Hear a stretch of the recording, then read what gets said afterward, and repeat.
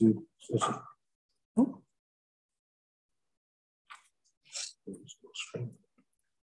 right, good evening, everybody. Welcome to the January Development Control Committee meeting. As we have got members of the public in the building, I'd just like to say welcome. And if you need facilities, they are through that door to the left-hand side. If there is an emergency, any alarms that go off, it will be for real. So there's a door at the rear and a door at the front. If you can exit and assemble in the car park. Other than that, I have a notice to read out. In accordance with the Openness of Local Bodies Regulations 2014, this meeting is being live streamed and may otherwise be recorded, filmed or communicated on other social media platforms.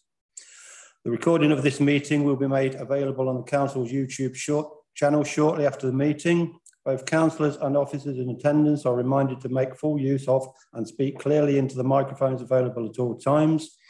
A reminder that mobile phones should be turned off or put on silent mode.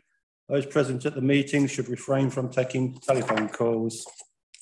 Thank you. Right. Apologies for absence. Apologies for absence being received from Councillor Joshi, Councillor Jeffrey Kaufman, Councillor Linda Bordley, Councillor Frank Bordley, Councillor Corr. Thank you. Any appointment of substitutes? None have been made. Any declarations of interest? No, it'll be only me then. I'd just like to declare, just for reasons of transparency, that my daughter lives just outside the red line of the application on Turbill Close. But I don't believe I have any prejudicial interest, and I have taken legal advice and been told I don't have any prejudicial interest in this. So I'm quite happy to remain in the meeting. Minutes of the previous meeting. May I sign? Move. Thank you. Right, will we move to the agenda item, which is Land East of Welford Road, Wigston, Leicestershire. We have two speakers. Mrs. Barfoot, would you like to give your speak? You have 5 minutes and I'll give you a nod when you've got 1 minute left.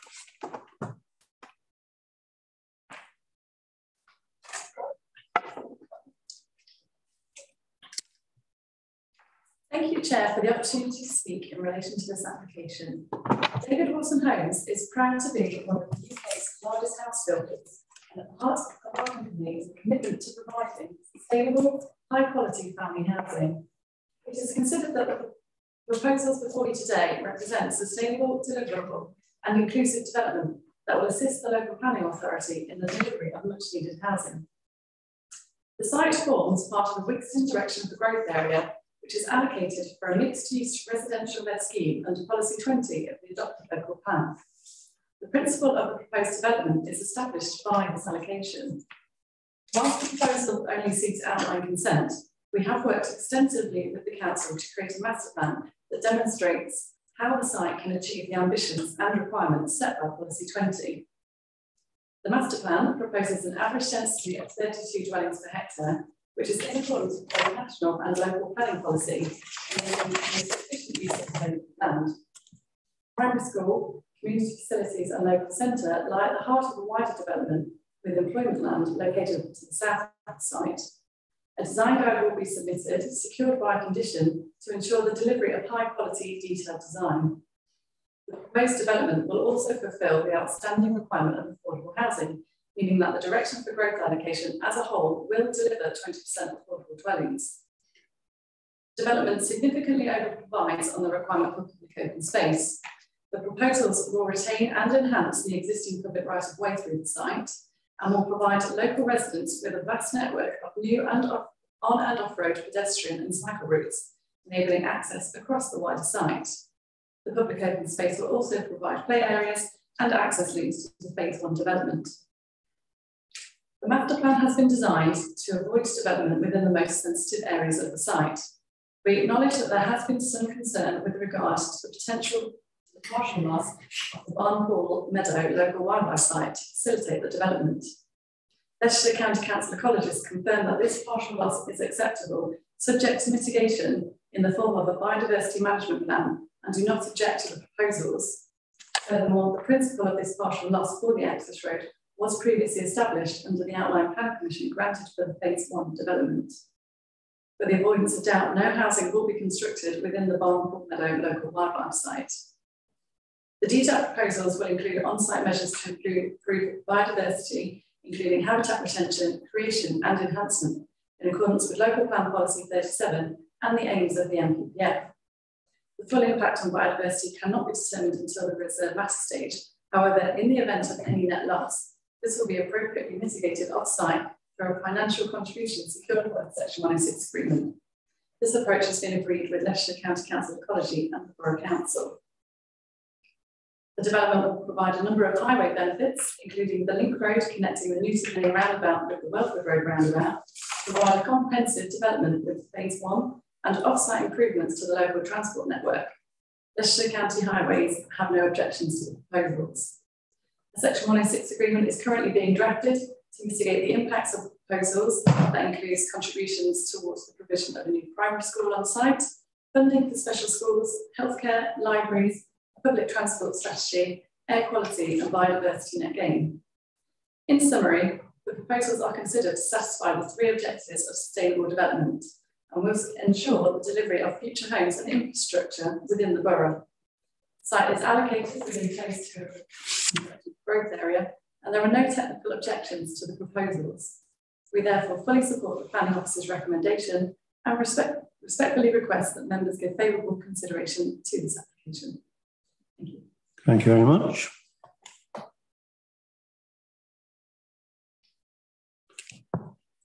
Could I ask you to go and sit at the back, please? Thank you very much for that.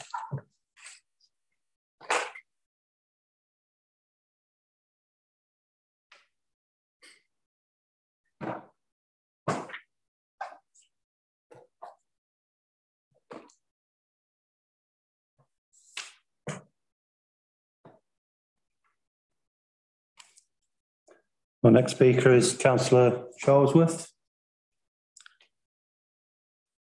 You also have 5 minutes, and I'll give you a nod when you've got 1 minute left. Thank you, Chair. I speak as County Councillor for the area of the application and also its ward councillor, as this is the adjacent ward and most directly affected. I'm not against development in Oakley and Wixton because the borough needs to grow for various reasons. I do see the benefits of this application, which include better bus services, affordable housing, the removal of the 40-mile-per-hour stretch on Welford Road, adjustment of the new mini roundabout near the railway bridge, and more people to potentially go to Wixton Town Centre, which is struggling. But these positive aspects do not negate the negative impact on our borough, of which there are several.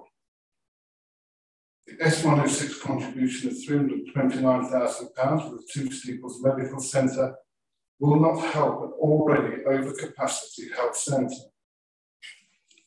There are 2 crossings proposed for Cook's Lane, which is a single track road with no footpaths.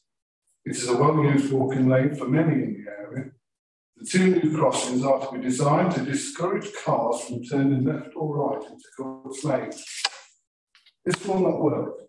If drivers can find a shortcut, they will, and the volume of traffic on Cook's Lane will ruin the verges and make it unusable for pedestrians and effectively kill off a recreational area.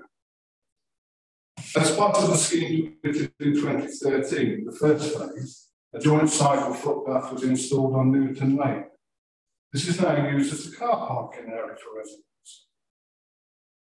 The agenda papers mention several mitigation measures that were part of phase 1. It's important to mention phase 1 because what has happened from that will reflect on phase 2. Some of these have been carried out and have made absolutely no difference to the intensity of traffic in this area. This brings me on to my first real area of concern. The references to highways issues in your papers bear no relation to the local highway authority responses and assessment that I was sent in December. It says in your papers on page 22 that the transport assessment takes into account the impact of 650 dwellings, a school, employment development, and the cumulative impact of other developments, of which there are several in the area. The methodology used by the OHA is based on the completion of only 325 completed dwellings, which is a fraction of the existing and proposed development in this area. It identifies the junctions that will be severely impacted and proposes measures to resolve these issues. But the only concrete proposal is to put traffic lights at the All Saints Church junction. It offers no real solutions to the Waitrose roundabout or the junction at Bullhead Street and Newton Lane. Local residents already know how congested Wiston becomes at peak times, and this will only get worse with this development. I wrote to the leader of the County Council and the lead member for Highways asking them to help with this issue. And the only help we are to get is a little tinkering with junctions and roundabouts. Air pollution will only get worse with more standing traffic. My second area of concern is we are not following our own policies. I should say I have borne in mind the strategic growth plan and the duty to cooperate.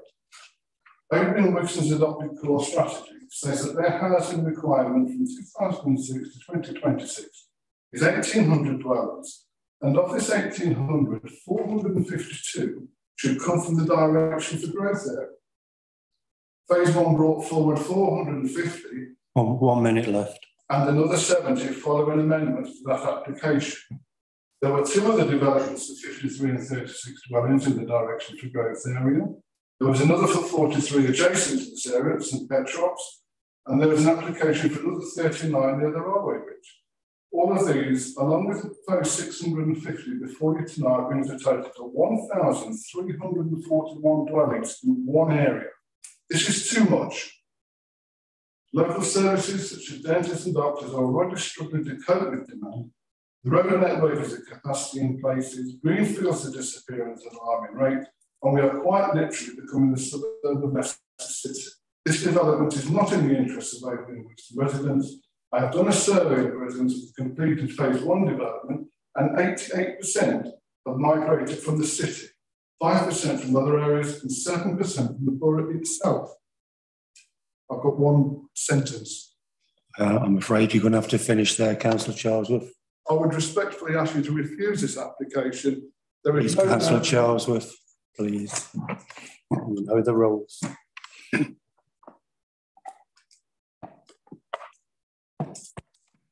Thank you. Mr. Watterson, would you like to present your report, please?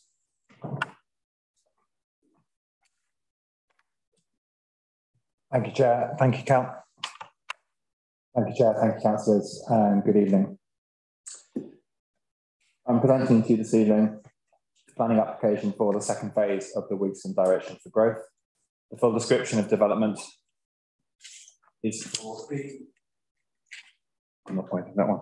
The outline planning application for the demolition of existing agricultural buildings and residential development of up to 650 dwellings, a new local centre and community facilities, land for employment uses, a primary school site, areas of public open space including children's play, landscaping and drainage infrastructure, together with a link road through the site connecting the existing Welford Road roundabout with the phase 1 development.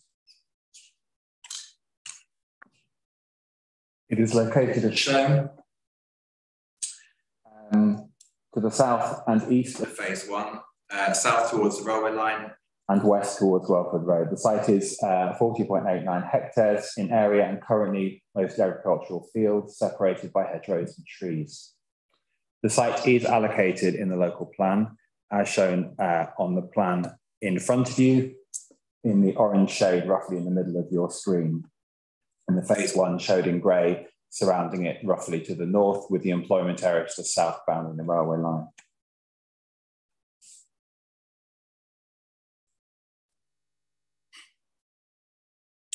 Highlight the location in relation to its surroundings. And in relation to the local road networks. shown on the plan in front of you.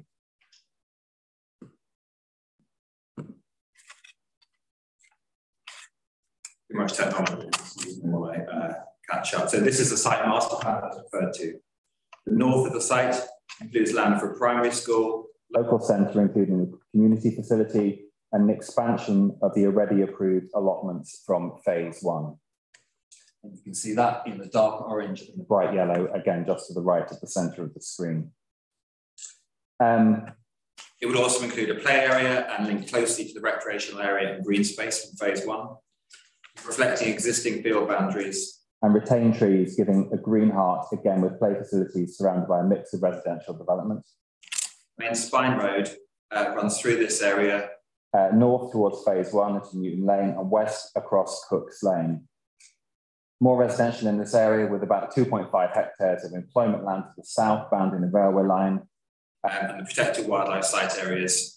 And then the access road up to the new roundabout on Welford Road, which we've already referred to. Landscape strategy. To retain trees and hedgerows where possible, with additional planting in those key locations and strengthening existing. There are a number of drainage areas across the site follow the natural contours of the land. The landscape strategy relates closely to the open space strategy, and we have worked carefully with the applicant to ensure additional allotment provision and then the appropriate levels of informal open space, formal park space, and equipped areas for play, and the scheme is policy compliant. In fact, as mentioned, it does over-provide on the whole for the level of informal open space across the whole site. So on the whole, a very great green development. The landscape strategy also intrinsically links to ecology considerations. This plan shows the retention of as much as possible of the Barnpool Meadow and the Cook's Lane pasture local wildlife sites, notwithstanding the road just impacting on that slightly. We've liaised very carefully with the county ecologist, including the site visit and a survey of both of those sites. This concluded that both should retain their designations, but that a minor loss could be accommodated, balanced with a suitable management plan and mitigation. So the applicant in their submission sets out that there will be an overall loss of around 128 habitat units, and that the on-site measures and the on-site landscape strategy can mitigate to the tune of about 104 units. So the applicant has agreed to Section 106 contribution to offset the remaining 23 or so units, and that's part of the recommendation. The other element of that is a condition that will seek to maximise the on-site mitigation through that biodiversity management plan accordingly. So the push is to maximise the potential for on-site, and the balance will then be mitigated with a contribution to the council. I'm aware that there is a local petition running at about 1,200 signatories. It's documented in my report, and it details the response to the key points of that petition. I'm confident that the management plan and the Section 106 address all the concerns, and this is based on confirmation with the county ecologist. I'm advised by the applicant that the biodiversity master plan for phase 1 is being fully implemented. There is some criticism in the petition directed to the council in terms of the condition of these sites, but ultimately they remain in private ownership, and their management and maintenance therefore falls out with the control of the council. There was also criticism directed at lack of engagement with extensive site notices, over 1,200 neighbourhood notification letters, and the applicant's community consultation exercise undertaken. Pre-application, I'm really confident that more than adequate engagement has taken place. Concluding this point, I would note that an informative is included that also requires the applicant to engage with the petition leader to inform the preparation of that biodiversity management plan as required under the condition. And together with the Section 106, I'm therefore comfortable very much so with the position on ecology.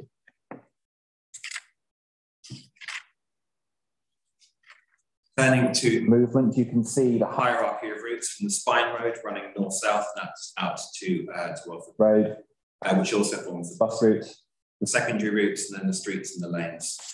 There is a footpath on the public right-of-way which runs roughly north-south, and a condition is required for its inclusion and improvement in the overall development. Relating to connectivity more generally. You can see how the site links to phase 1 to the north, and the roundabouts on Newton Lane and Welford Road. You note the councillor has talked about the links across Cooks Lane. And this will link to the current application for the further 38 dwellings, and I will come back to that in a second. And that red circle in the centre is added by myself to identify that those additional links that are required by condition to link into that playing field area as part of phase 1, and that condition will ensure there's maximum connectivity between those key areas and also linking to the community facility, linking to that recreational space. Queries have indeed been raised at Cooks Lane. They are detailed in your reports. It was a concern that I had when we first received the application, and we wanted to make sure that Cooks Lane is not used as an access solution to the site. The transport assessment discounts that. It's not part of the access solution as a whole, which we've talked about. And we want to make sure that its character is retained. The applicant has suggested a scheme that will help mitigate this, and one of the examples is shown there. It means Cooks Lane has right of way, the radii are constricted so that it doesn't become a natural action to turn left. There are speed humps in advance and give way signs on advance to that junction between the road and Cooks Lane. There are 2 of these designed in a similar way. I think this is a great start. However, I don't think it goes quite far enough. So we've added in an additional condition that specifically requires a more comprehensive design solution at reserve matters stage. And that will be developed in accordance with county highways as well, of course. I'd like to turn to some matters of detail on some of the highway schemes. And first of all, I understand that Welford Road Junction has caused problems quite recently. In relation to before this scheme, as part of phase 1, it has been agreed under the section 278 agreement. So it kind of falls out with this application itself. However, to make sure that the revised section 278 scheme, which is shown on the plan, is implemented, that is conditioned in. And the scheme includes some amended curb lines, some new bollards to make sure that the traffic is doing what it's supposed to do. And making sure that that scheme is as safe as possible. And that scheme, like I said, has already been agreed with county highways because it's kind of a part of the legacy of phase 1 as opposed to today, but we've conditioned it in to be absolutely sure that it's implemented. The application also takes into account the potential of changing the speed limit on Welford Road to 30 right through to Kilby Bridge, and there's a section 106 contribution required to pay for the traffic regulation order to be instigated to research this further. That's very much in conjunction with county highways and also the local police to make sure that that is an appropriate speed limit. But the money is required through the 106 to take that a step further with a view to having that implemented. In terms of highways impact itself, the transport assessment concluded that the scheme would take 3 key junctions severely over capacity, 2 of which are already there. These are the Waits Road roundabout, Bullhead Street and Moat Street junction, and the Moat Street, Long Street, Bushlow End junction. We have worked extensively over a number of months with the county and with the applicant to mitigate that impact to make the development acceptable, and the 3 junction designs are conditioned in accordingly. Waits Road roundabout, firstly, sees some additional capacity created. You can see the yellow areas on the plan in front of you, with some additional carriageway space and some curb line amendments to increase the capacity on that junction. Similarly, at Bullhead Street, the widening the carriageway to increase capacity through that junction.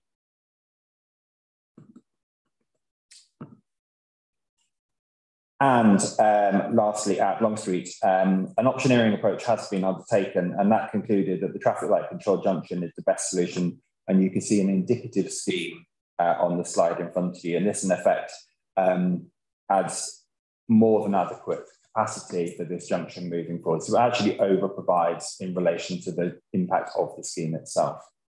So I might add that the first 2 schemes are part of the SELT scheme, which you'll be familiar with in terms of looking more strategically at the highway network.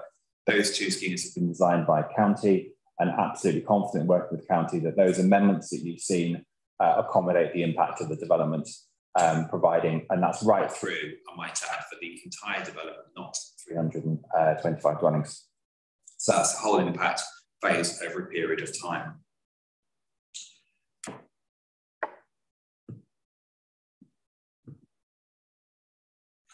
So the conditions that cover all the highways, ecological, environmental matters, also on construction management.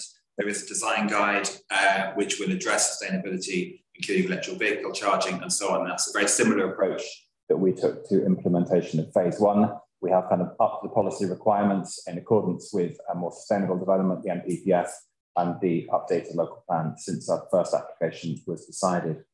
So in conclusion, the proposal is well established in policy, the local plan. It's fundamental in the delivery against the success of the borough's planning and housing strategies, and indeed housing delivery to meet local residents' needs. There are no material considerations that indicate that the application should be refused, and all impacts are suitably mitigated through the conditions in the Section 106 requirements as detailed in the report, and indeed the addendum page in front of you. So in turn, the conditions that we've imposed in the Section 106 will of course guide that future reserve matters application process, which will follow, which should follow if the decision is granted this evening. So it's therefore recommended that subject to the signing of the Section 106 agreement, the planning permission should be granted. Thank you, Mr. Watson. Can I just remind the committee and everybody here that we are looking at the principle of the development. If we actually give permission for the principle, it does not mean the development can go ahead. That has to come back on the reserve matters when all of the things that Mr. Watson has talked about have to be finalised and acceptable. So we're looking at the principle of the development as it's an outline application. We are looking at the principle, the quality and character of the development proposed, sustainability and climate change, provision of affordable housing, highways impact, ecology, provision of open space, mitigation of noise impacts from the railway line, where there are any material considerations that indicate that the development should not be permitted. So we're looking at the outline application only. Okay. Could I just ask a couple of things before we go to Councillor Lloydell? I know one of the main concerns is Cook's Lane, and it's always been a main concern of mine.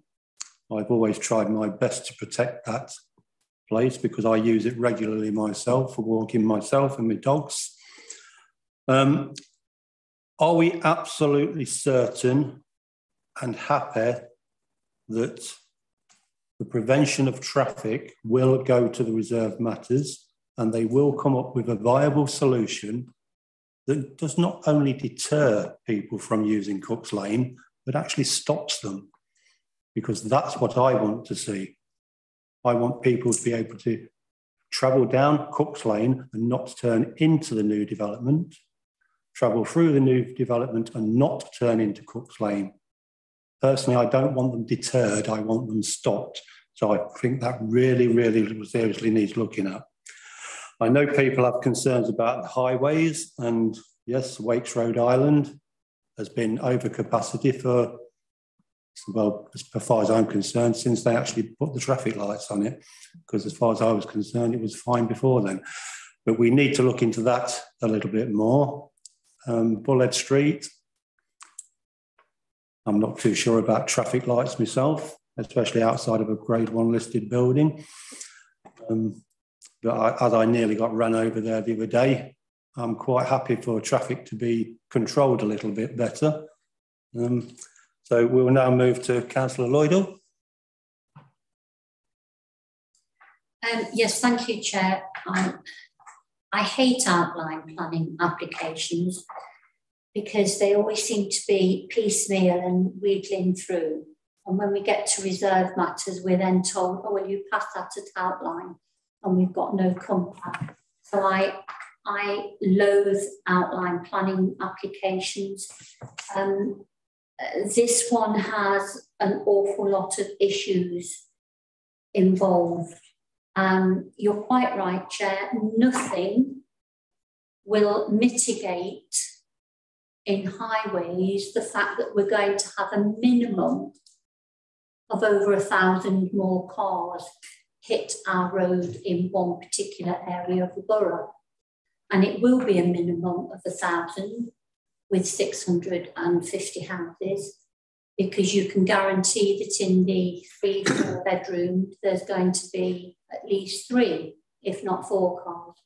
So I can't see how they can mitigate by doing all this roadworks at Bullhead Street and the various islands. And if anything is to go by with that island that has been constructed at Kilby Bridge, you might as well give up now with highways, because it's lethal. And I know you're saying that they're going to put some work in there to try and make it safer. How on earth did they ever manage to get that through in the first place? Anybody could see that it's a dangerous construction of an island. So I beg of belief sometimes with highways and what they're actually about. I've got a number of things here. Some of them are comments. I will try and make them into questions so that you can answer. Firstly, it's already been spoken about the number of houses. The first phase was supposed to be 450, which rose to well over 500. Had that come in the first place, we would have had a different outcome, especially with various things that we were asking for to go in phase 1. We now have the second development of 650, which does trigger, thankfully, various additives for the site. Is it possible to condition that we don't have any more amendments come forward, which will then be able to alter the plan to get even more houses squashed onto that site? That's a question. I know what you're going to tell me. Secondly, one of the biggest bugbears I have, and this planning authority know, we're looking at outline, but they will already have their houses put into the reserve matters. They already know what they're going to put in there and what they can squash into this site. I am pushing once again for the inclusion of bungalows on this site. The developers have got to be told, not asked, told. We require bungalows, we will have bungalows. If we don't get bungalows at reserve matters, well, I'm not going to say what I will do, but we will have bungalows, please. Secondly, I am disappointed.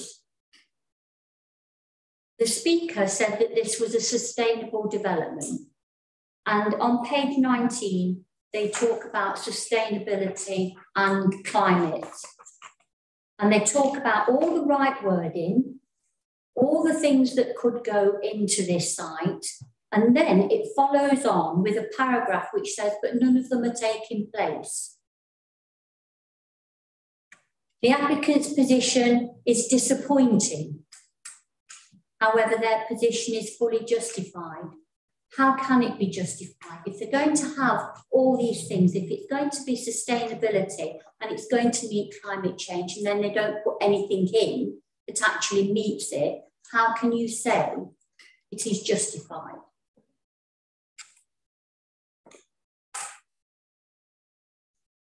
I've talked about the highways. I'm concerned about that speed cushion on page 23, which is the one that goes on to Cook's Lane. Chair, you've already alluded to it. I don't see how they can come up with a speed cushion that stops people drivers going onto a road. I think that's just to slow them down towards the junction. I think a barrier is the only thing that will slow them down, because we have speed cushions around the borough. It doesn't stop certain drivers. It doesn't deter them. So that is a real concern, that speed cushion. And I think you're quite right, Chair. It's got to be something that stops the crossing going over that.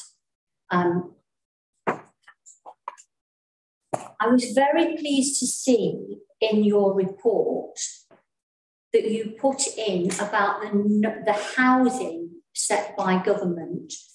Some of the residents, quite rightly, are concerned about extra housing. We all need extra houses. It'd be interesting to see, Chair, how many people who signed the petition actually live in the new houses that have been built in phase 1. Because people want houses, but they don't want to have other houses near them. That would be very interesting to see. The government sets the housing, not us. I had to defend this situation at a forum I was at a few weeks ago, where it was raised that the council have put 650 houses on this site. No, we haven't. The government have actually stipulated that we have housing. The government have set the numbers for the borough, and so it's not down to this council.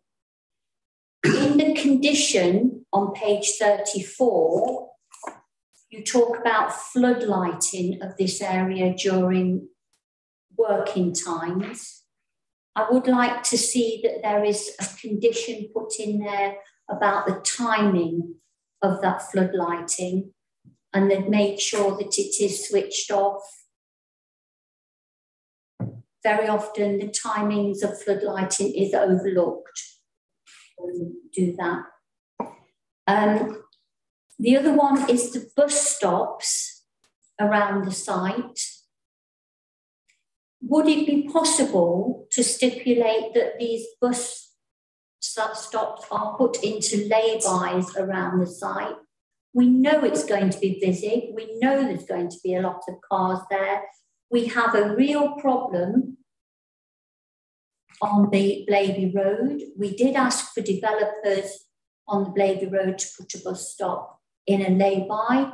They couldn't possibly do it because of the utilities, and it causes terrible congestion with the buses parked on the road. So would it be possible at this stage to make sure that there was insets for the buses and that they're not stopping actually on the road? On page 35, you talk about the air quality and that it will be monitored for 3 months beforehand. Is there any provision for the air quality to then to be continually monitored after this? Because we realise, if you've got any sense, we realise there is going to be an increase in car movements and the air quality, especially around the bottom of, it's not Kelmarsh Avenue, Newton Lane, that it's going to have a serious effect upon all the residential developments that are already there. So I'd like to see some provision for a continued air quality. I think I will stop. You've run out of things to say. Well, I've got 1 or 2 other things, but I've asked enough questions. Okay. Thank you. And Mr. Watterson, could you answer them? The first one was, can we condition any amendments to the number of houses?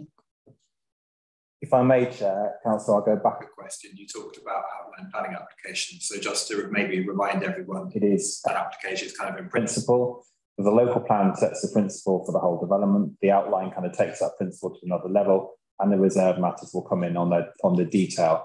It could, the applicant is absolutely able to come in with the whole lot, 600. do one fell swoop, or could do it in phases, and that you have no control over how the applicant chooses to make those applications or a series thereof. And the nature of the housing market is that those may change over time and you may need to amend them. Unfortunately, what you can't do is to limit those numbers. And by saying you can't restrict the applicant from making applications in the future. You have to determine the applications that land with you. You can choose to refuse them with decent grounds, but you can't restrict the number of dwellings. And indeed, on phase one, you will see how that's changed over time, how house types change, how demand changes. That is just the nature of the housing. So unfortunately, the answer to the question, Councillor, is you can't restrict the applicant from trying to amend stuff in the future. Can't stop me from asking. I'm just answering the question. And sorry if I'm teaching you to suck eggs. I know you know how the planning system works, but maybe for the public as well to explain the processes that we have to go through. Put your mic on.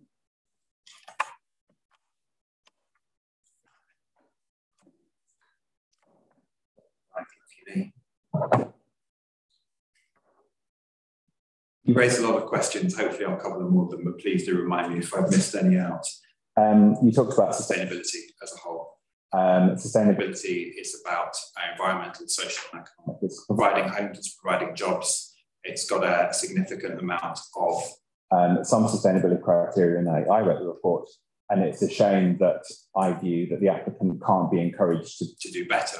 The scheme doesn't improve on, it meets building regs. Indeed, it beats the building regulation requirements. So really with policy, that is as far as you can push a developer as it currently stands. The Environment Bill has been passed, but it's not enacted in the Planning Act, so we can't push the developer to, in 2 years' time, you'll have a lot more hooks. A lot more hooks to push developers and applicants on, but as it stands, I absolutely think that we push the developer as hard as possible, particularly in the area of biodiversity net gain, which the applicants agreed to. But also don't forget, applying jobs, applying houses, a bus route running through the site, there is masses of green infrastructure or retaining trees. So I think there is a significant amount of sustainable credentials of the overall scheme. And like I said, that will get stronger in the future. And I genuinely believe that. You talk about bungalows, I refer to that in my committee report. And absolutely, there is an opportunity to provide bungalows as part of the scheme, but as outline stage, it wouldn't be appropriate for us to address that in detail. So that comes in your housing types. It could come as part of the overall offer on affordable housing or as part of the detailed layout, and that will come in through that reserve matter. But again, through this process, we can't enforce what those habitats will be in the future. I think we were talking about the Klein Junction and speed cushions and bollards. Hooks Lane, I have explained that the scheme in front of you is just an indicative scheme. I share your concerns and I asked the applicant how they propose to address the dominance of Cook's Lane, not using it as an access, retaining its character as part of that footpath network as well, the formal public right of way. And I wanted to be assured that a solution can be found that will stop traffic as far as legally possible from using Cook's Lane as an access route. So what's in front of you is an indicative scheme, so what could be done. I have the view that more needs to be done, and that's why there's a quite strict condition in there saying that's a great starting point, but I want to see more. And the County Council is absolutely behind that, and they concur with that recommended condition, which require that detail to really come through, working with County to make sure that that scheme is as solid as possible to retain that character. That links in with the other condition about the improvement to the public right of way, which of course will address that the section of Cook's Lane that falls between the two crossing points, the Spine Road and the access back up into phase one heading north-south. You talked about bus stops as well and whether you can have laybys. Again, a matter of reserve matters. I would just point out that there is a mixed school of thought whether laybys are good or bad. And in fact, some people may argue the contrary to what you suggested, in that if you don't have a lay-by, you are giving the bus priority over the car. Which is absolutely right and proper, because the bus doesn't ever have to wait to pull out into that flow of traffic. So really, we should be thinking there is a school of thought that you shouldn't be having laybys at all, anywhere. Because you are taking the bus off the highway and slowing down its routing and prioritising the car. So again, either way, it's a matter of reserve matters not to be addressed through this process. And finally, air quality. I want to finish on a very positive answer to your point. Yes, there is a requirement for air quality monitoring to be undertaken with the submission of the first reserve matter.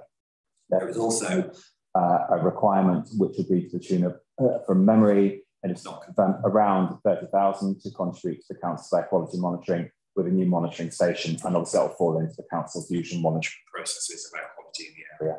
That detail will come through the section 106. There's also a question about flood lighting. Flood lighting, my apologies. I think that there is adequate covering of flood lighting along with the hours of operation within the construction management plan. But if you would like additional detail to be put in, I'm sure that that could be an amendment to that condition. Councillor Lloydell. Chair, if you are happy that that is fully a comprehensive condition, we have had problems in the past when floodlighting has been mentioned as a condition, but it's not actually been stipulated of the timings. We have had problems. If you're happy with that, then I will go along with that. But, you know, it's important that we have floodlighting, but it's also switched off. Okay. Thank you. Councillor Bolter. Thank you, Chair. One of the problems of being on the committee with Mrs. Lloydell is that we've been together for too long. So the points that she's picked up, I also picked up, but I won't bore you with going through them all again because it'd be wasting a bit of time. One thing it does concern is the bus service. It's a commercial service. How can you make sure that you're going to run the bus service through there? You know, that's probably one of the problems. We've got one company that runs a bus service in Wixton at the moment. I know you've had talks with them because I've heard about that, but there's no compulsion for them to do that. We can't control commercial service. Yeah, housing numbers, yes.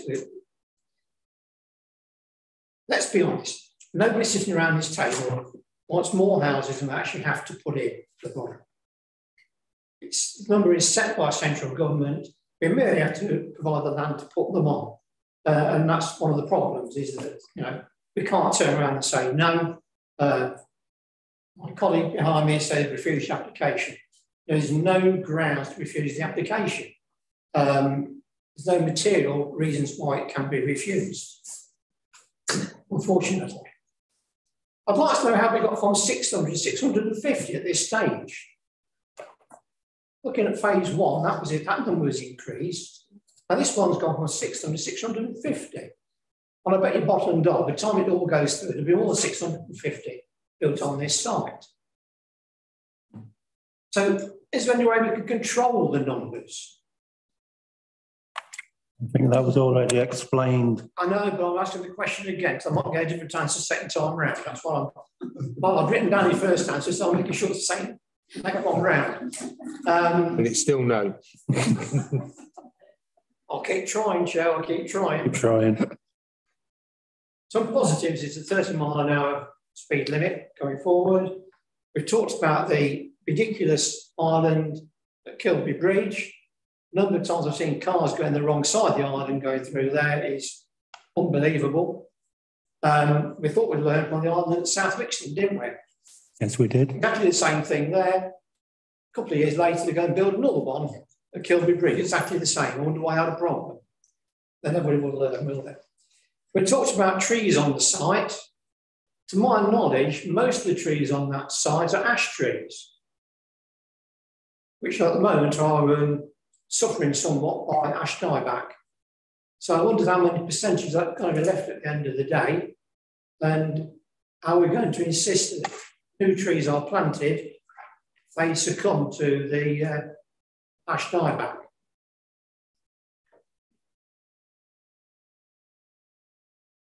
Do you want those questions answering? I'll keep going if you don't mind. You dealt with the floodlighting, fine. Cook's Lane I'm also concerned about, but I'm also concerned, I'm going to take it up tomorrow unless somebody wants to do it today, is that they've already closed one of the rights of way of Cook's Lane for the new development on phase one. It's been blocked off. I went there today. It's been blocked off. It should have been reopened because it was blocked off previously. From the county to tell me if I had permission to block it off. So somebody could look into that. I'd appreciate that. Thank you, Chair. Mr. Gill, I think, has got that job. Right, okay. Just a very quick point on that, Councillor Bold. It very much depends on the nature of the closure, because if it's a closure that is to facilitate the development, that can be dealt with by this authority. If it's a permanent closure and a rerouting, that's county. So I will make some inquiries tomorrow and get back to you. As far as I know, nobody's asked for that to be closed. It's already closed. What else can we do? Archaeology on the site. Yes. Notice somewhere in the report, and forgive me, I'm not on the page now, some trenches are going to be dug about that. I can assure you that it's quite an ancient site. Been many things found on that land in past years. There was an axe head found on there. Yeah, the axe head found on there some years ago. I think that's in the museum at the present time.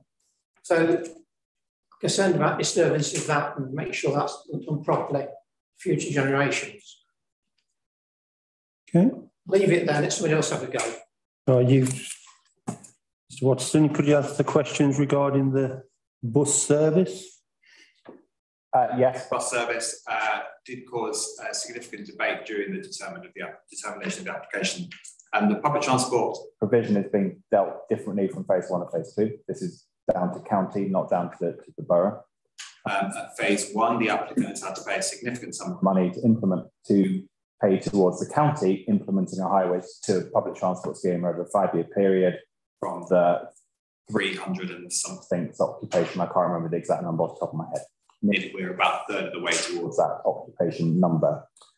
For phase 2, the application in front of you, it is down to the applicant to effectively procure that bus service at their own cost and then provide it for a given period of time. And that given period of time, and again, it will probably be for 5 years, and there's a minimum service requirement set out that'll be set out as part of that agreement.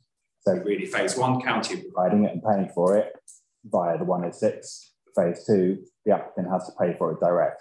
Now, I can't really comment on whether I agree or not with the different approaches, but there is an obligation to pay for a bus service for a significant amount of time across phases 1 and 2. Councillor Bolt, do you want to come back? I can, Chair. Yeah, this is an interesting one because they used to give bus passes for a number of years for these people. Complete and utter waste of time. To actually make them ride a bus service is a far better solution. So I'm happy with that. The other thing I forgot the first time was the maintenance of these areas. Now, looking back to a previous application at South Wixton, the maintenance of the common areas, instead of the developer paying a community sum to the council, it pushed a cost onto the householders. They have to pay an annual maintenance fee for maintaining the roads and any other things that are there. Now, that might be fine initially, but when houses are sold on time after time, people forget about all this. Now, unless somebody's told me differently, these charges are unlimited. Okay? That's an additional cost on the householder. Also, depending on how the roads are laid out, some are adopted highways and some unadopted. Now, if you happen to be on one of these dog legs, unadopted, A, there's no street lighting, B, you're responsible for the drainage, the maintenance of that road surface, and you cannot get broadband because they won't go on private land to put broadband in. So any private dog legs like we have on Windlash Drive at South Wixton, those residents are now being penalised because they can't get broadband. So can that be looked at within the scheme of things as well? But it does concern me that the cost is being pushed from the developer onto the householders forever and a day. You're going to tell me they can't deal with that at the present time. I'm going to raise it anyway. And this issue we had with leasehold recently, where the planning, selling properties with leasehold, they're also looking at these management companies as well. And it's a national. I would really come back to sort of say, in terms of broadband and the issues you've raised most latterly, Councillor, it's not really part of the application process or the council's responsibility to deal with the provision of broadband and so on. It's out with their statutory powers, so I can't really comment on that and whether the provider will go across lands that may not be under public control to provide that service. I'm sure if the market demand is there, then there'll be a way for them to provide it. So pass. I really can't answer. I think it's not part of really this evening's discussion in terms of the planning law, whether or not we should address that. Can I just intercede there? I have just been informed regarding that sort of situation. It is a national problem and it's being looked at nationally, especially the bit about maintenance agreements. I totally agree with you because my mother lives down in South Wixton in the area you're talking about and is suffering from massive increases in prices. So it is being looked at. But with regard to broadband, broadband doesn't have to run underneath the roads. I have a caravan that doesn't have any cables running to it, but I get broadband through the air. Chair, with respect, at South Wixton, the problem at the moment is the fibre optics. The company doing that will not go on private land. No, but it's now going to be done through the 5G network, isn't it? Yes. Because you know how many problems we're having with masts being installed where we don't want them installed and cannot control it in any way, shape or form. I think you'll find a lot of it's going to end up going through that. Well, it's not something that we can control, unfortunately. I thought that would go anyway. I know.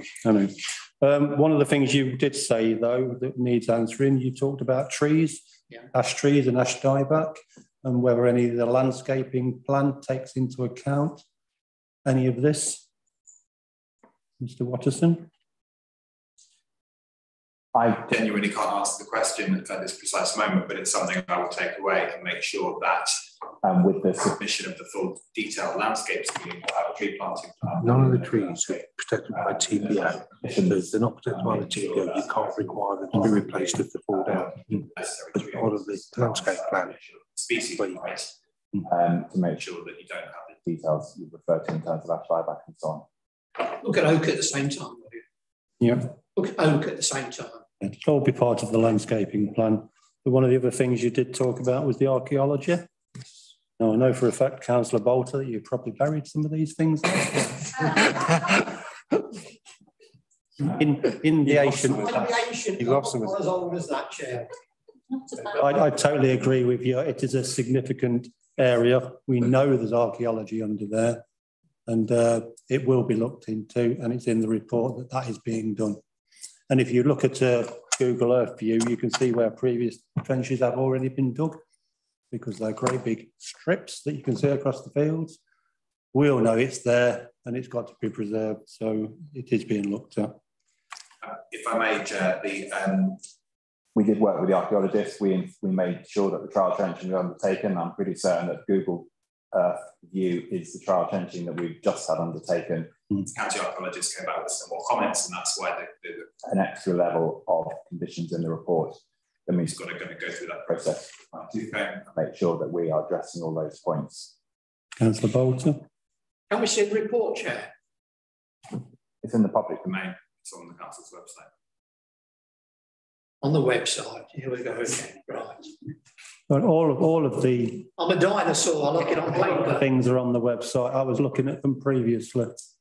You have to use one of these, but it's not connected to the cable network. Councillor Morris. Thank you, Chair. Whilst I realise this is for outline planning application, I do have some questions regarding it, but I also have some points that I'd like to get on the radar. So I apologise that some of them, I know what you're going to say, but I want to get them in the radar, get them out there and recorded so they are taken forward. So starting with the amendments to the roads. if we look at the amendment to the one by the church that we're talking about, talk about putting traffic lights there. Now, if you're at the bottom of Newton Lane to get to the council offices, 5 sets of traffic lights. 5 sets of traffic lights, and what is that? Half a mile, 3/4 of a mile, you've got to go through 5 sets of traffic lights. That's going to back the traffic up if, like Councillor Lloyd says, 1,000 new cars on the road. The amendments that you've put to Wakes Road or the McDonald's roundabout, it's minuscule, it's tiny. It look that how, and I know it's not yourself, I know it's the highways. Highways do it on a system. They get the qualifications at university, they type it into a computer system, and it goes, this is what you need. There isn't no practical, knowing what to do and visiting it. The amendments certainly coming from OB turning into Wigston, the division of the lane, the little chop off, it's going to affect nothing there. That needs to be further looked at because it backs up now. If you go there at 5 o'clock at night, it's backed up with everybody coming from OB heading towards Wigston.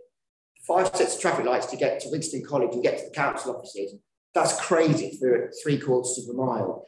I don't see how traffic lighting that roundabout is going to be beneficial to anybody. You'll back everybody up into the town centre, you'll back everybody up down Oak Street, and you'll back everybody up this way. And if you've got people cruising the crossings, it's going to be chaos. It really is. It's going to be standstill. South Wigston, if you want an example of backed up traffic, look at all the traffic lights going from the college or from Tesco's going all the way to the garage on St Thomas's Road if you want to see traffic problems.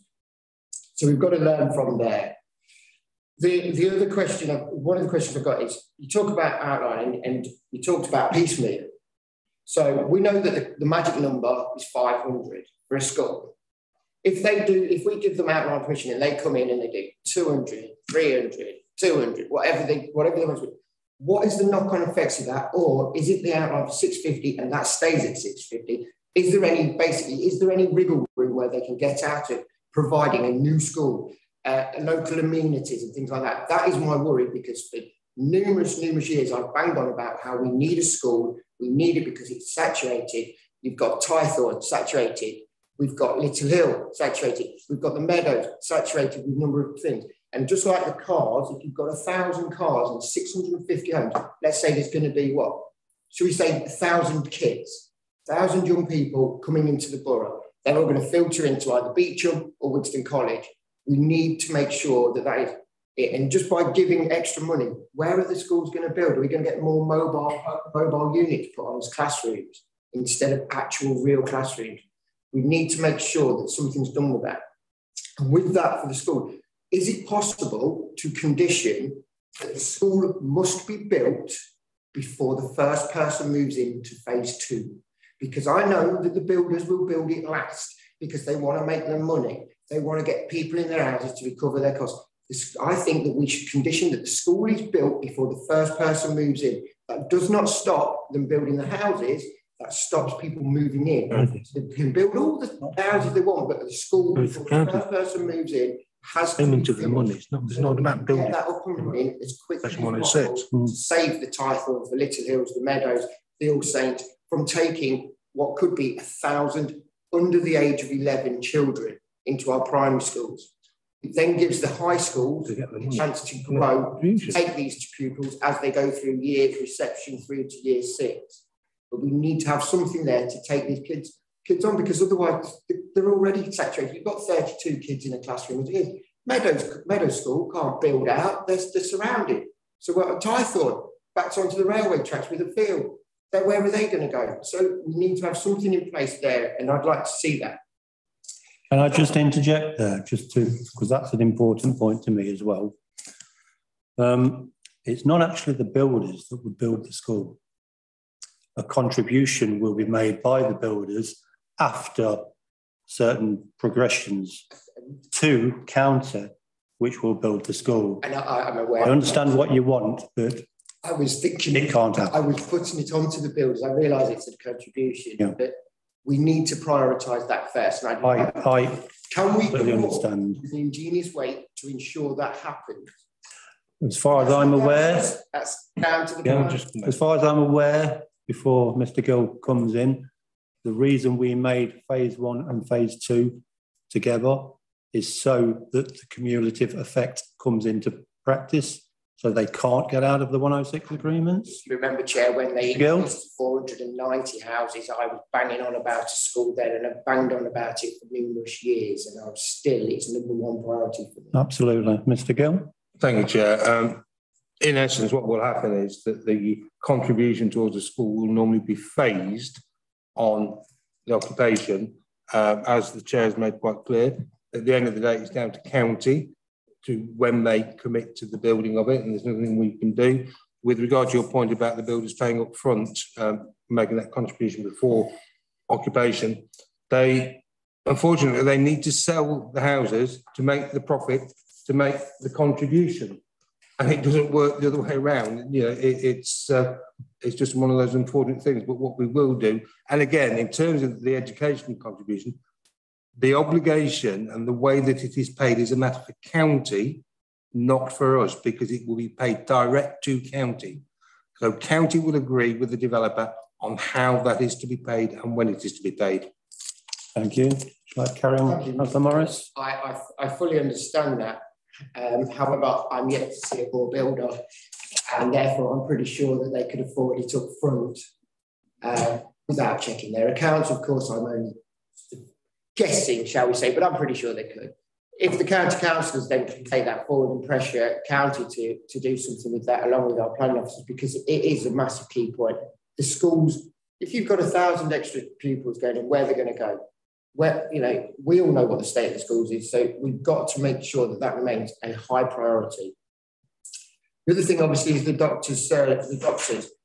2 steeples is an absolute nightmare to get an appointment now. You wait 2 weeks unless you're telling them you're pretty much you're on your last legs, and then they might see you if you're lucky. Okay, there's a cash contribution, but you're still going to be looking at 650 homes, 1,800 more people joining 2 steeples. Have they got the capacity for that? Are they going to build extra doctor surgeries onto the land that they've currently got? And if so, where? So that, again, the cash contribution is wonderful, but let's put it into practicality. 1,800 more people needing a doctor's surgery in 2 steeples. It doesn't fit. It really doesn't. Can I just interject there as well? Let's just make sure everyone understands it's not just 2 steeples, it's South Wigton Health Centre as well. Contribution will be split between the 2. Chair, I don't personally think it's enough that the contribution. How do we decide where the people register? And South Wigton Surgery, as it currently stands at this moment in time, couldn't cope. At this current time, Chair. Go there. Yeah, I know. I've been there as well, so I know. Then the final part is when we talk about the loss of the habitat, 23.29, and mentioned in the earlier that it would be a contribution to the council. Would that be a monetary contribution to offset the loss of land and loss of the environmental and natural habitat? And if so, how do you put a price on that? And how is it priced? Because if we are losing that key area, how do you work out a price? Because where are these wildlife going to go? You know, 23.29 habitat, and you've worked it all out. But what's the price? And how are we putting a price on this, especially in the current climate, to coin a phrase, of the climate change? I'll let Mr. Watterson answer that one.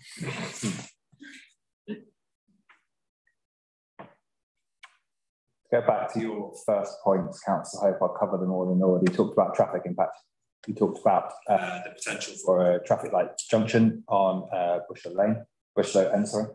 As I said, there've been quite a big optioneering process going through. If we left it as it is, built 650 homes, plus all the other growth going on in the borough, and don't forget, it's not just this development, it's everything going on in your adjoining boroughs as well, across the whole of the Selps area, going back to that study.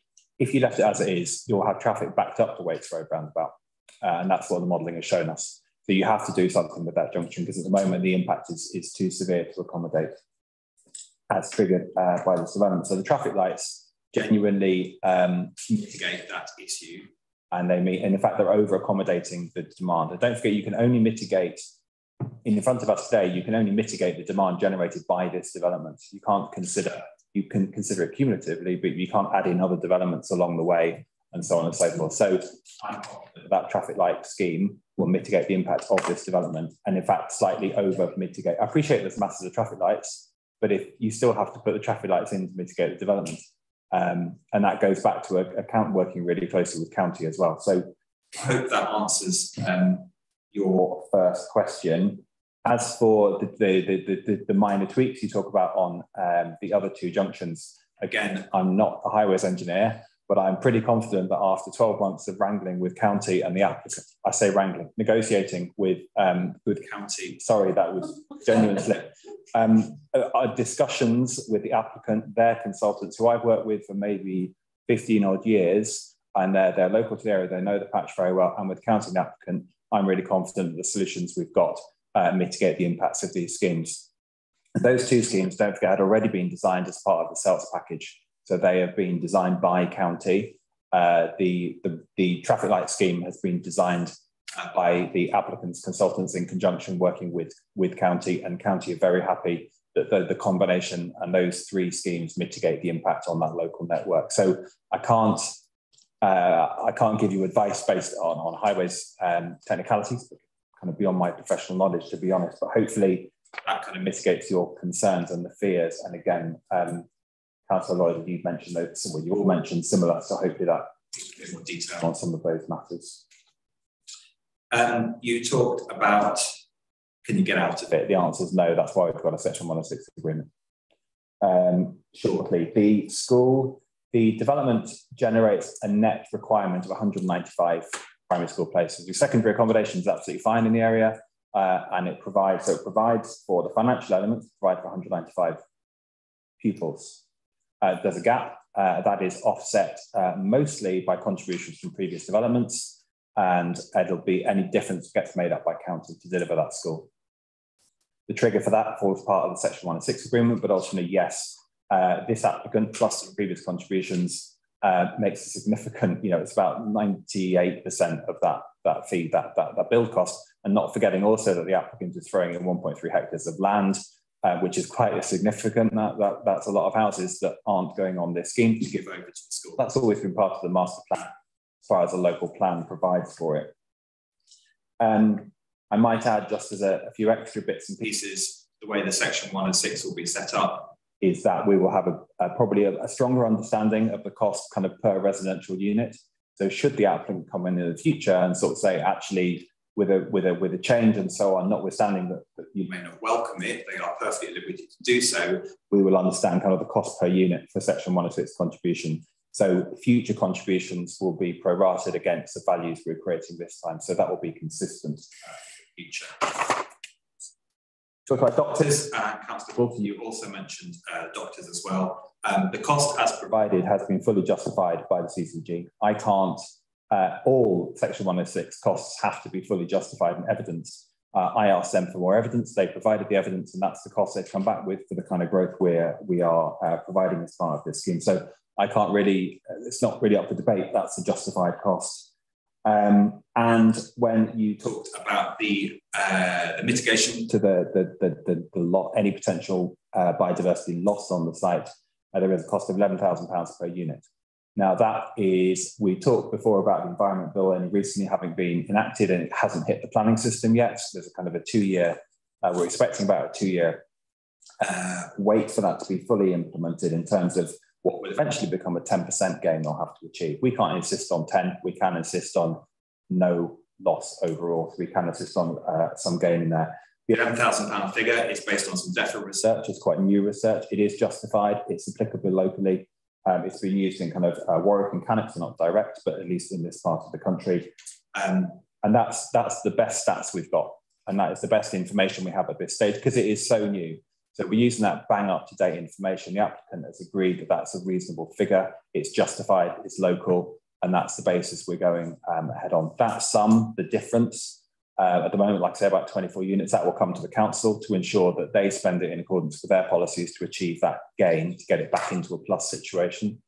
The council is then obviously obliged in the future to have a strategy to spend that money. And so the clawback period, not entirely agreed yet. The standard would be 5 years. I want to work with the applicant to have a think about that to make sure it gives the council sufficient time. You will be obliged to do it anyway by law, but to make sure you've got enough time to take that money on board, make sure it's spent and that mitigation is implemented. And that's going to be standard across the country. That's absolute standard practice. developers will be pushed as hard as possible to make sure they don't have any net loss on their sites, but you're building on a greenfield site, so it's very, very difficult to achieve. And the balance then has to be achieved in a different way, and this is a pretty standard methodology of achieving that balance. That was it. And it? Was that it? For me, yeah. Yeah. Councillor Morris, you want to come back? I just want to come back on the traffic, Chair.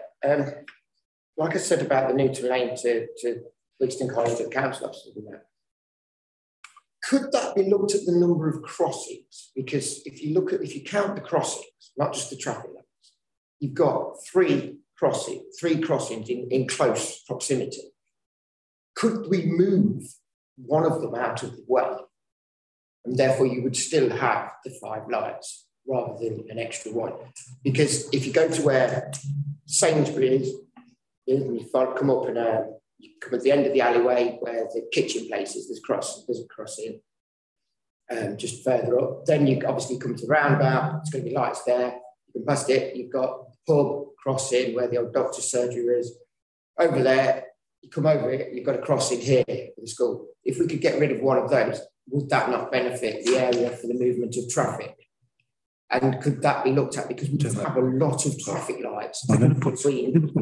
And is that something that can be done? Because probably go, because you're within 10 yards of each other. We all know it's going to back up, and the highways will tell you they've done around all of these surveys. We know it's going to back up.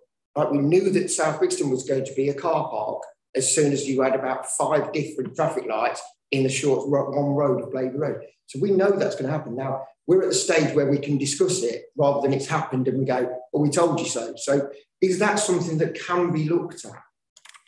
If you can move some of the crossings, space them out a bit further with the fact that you're going to have traffic lights at that roundabout there, it may help ease it just by the removal of one chair. One of the previous suggestions was that if we do allow this application and traffic lights are put on Long Street, that we do have crossings there, and that would mitigate the need for the one opposite pub. So yeah, it can be looked at, but that's down to highways. My opinion is it would be needed, but I wouldn't still want to get rid of any of the other crossings. No, certainly not. At all. But I would prefer myself, as you would, to have crossings at the traffic lights, because it would make crossing with my dogs for one a lot safer. Okay, Councillor Lloydell. Yes, thank you, Chair, for allowing me to come back. And we've talked about doctors, we've not even mentioned dentists. They seem to be a thing of the past. But anyway, I'm coming back to the biggest problem we've got here is the traffic. The huge amount of extra cars that are going to be put on this network in a small area of Wigston is going to cause huge problems. It doesn't matter what counties say, the highways say about mitigating and doing all this. It will cause huge problems. We have backups. Now, I remember when we were doing South Wigston and Tesco's, and then we went on to Lidl and Wickes, we were told by county, it's already congested, so a little bit more traffic won't make any difference. I remember that. And you remember that, Chair? I'm glad. I remember that. We've got congestion now. We're going to have, you can't get more congestion, you can just get more and more frustrated drivers that then look at all sorts of shortcuts and rat runs to get round it. It's a serious problem. Government have set the numbers for the houses. Residents are going to pay the price. They're going to do the suffering. You've looked at mitigation. If we go down the line, and I know what Mr. Gill is going to say, if we go down the line of refusing, because we know the problems we're going to have with highways. Highways are not going to support it, are they? No. No, I didn't think there were. And this council will then face serious repercussions and financial costs. We would lose our local plan. We give the applicant the right to appeal. All of the conditions and notes on this application would highly likely disappear, and we would not be doing any favours whatsoever to the residents of this borough. And I understand, Chair. We are caught between the devil and a hard place on this, because as councillors here and residents here, we know what's going to happen. And we can do nothing because we have no support behind us just to say, you're right. Until we get the Eastern District Distributor Road, which is years in the future, we will always have this problem for Oadby and Wigston. I would like to say, though, thank you to the officers who they're doing so much to try and mitigate and make this work for the borough. And we can only hope that some of their hard work will pay off and it will work. I would like to refuse, but I know we just can't. So I expect the chair is going to move this recommendation, and with great reluctance, I will. On that note, as I don't have any more speakers, unless somebody wants to say one thing. If I may, and my colleagues might jump in on checking your timing issues. My sincere apologies, the condition seems to have slipped off the paper. There was in the previous draft a condition about timing of the site, which was 8 till 6, 8 till 1 on Saturdays, nothing, Sundays, bank holidays. I have the wording in front of me for that to read it out, but I need that to be part of the recommendation as well. If you could just, I'll do that. Yeah, if you can just add it in. If you'd like me to read it out, I can do. No, that's not necessary. Right, so on that basis, we have no more speakers. So I will formally move the recommendation to permit, subject to the addition of the condition that's just been talked about, and would ask for a seconder. Councillor Lloydell. Okay. So the application has been moved by myself with the addition of that condition, seconded by Councillor Lloydell. All those in favour of approval? That's unanimous. The application is approved. And that concludes the business of the day. Thank you very much for your attendance and good night. Thank you.